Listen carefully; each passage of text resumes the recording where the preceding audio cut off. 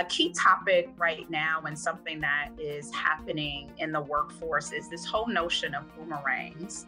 And so, just starting out with the definition of a boomerang is an employee who actually has worked for an organization, departs the organization in most cases to leave to go to another organization, but then decides to return to the organization that they actually left. And so when you think about boomerangs, one of the things that I've experienced personally as an HR leader is a number of people who have wanted to return to the organization after a short departure period, which I think is also important to actually note.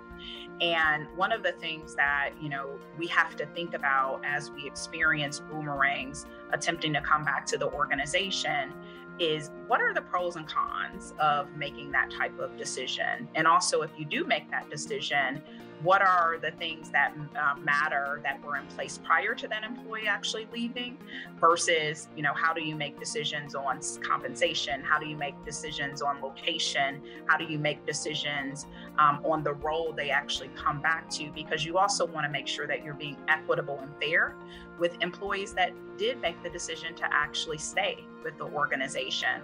You want to make sure that you are making decisions and that the employees that you're making the decisions on are coming back to the organization for the right reasons.